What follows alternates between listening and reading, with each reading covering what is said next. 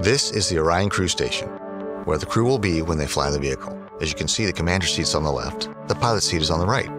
Compared to the space shuttle, which had over 1,200 switches, controls, and circuit breakers, Artemis astronauts will have much less, only about 63.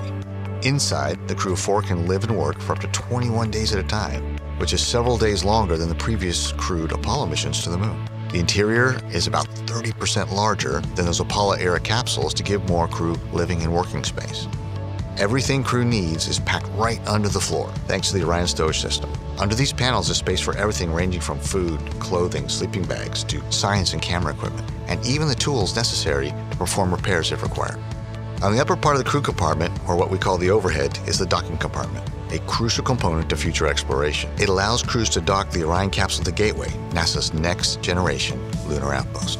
Once they dock, crews will have the ability to board the lunar landers also attached to the Gateway and then head down to the surface of the moon. Through these windows, the 4 crew members will have amazing front row seats of their journey to and from the moon. Do you remember Apollo 8 and Bill Anders' famous photo of Earthrise as they came around the moon and saw it for the first time? Imagine being one of those first crew members on Orion having their own modern-day Earthrise and knowing they are traveling farther from Earth than humans have ever traveled before.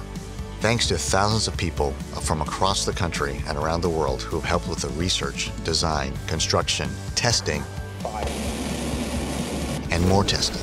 My fellow astronauts and I know that whoever gets selected for future Artemis missions, they're going to have the journey of a lifetime on board the spectacular vehicle we call Orion.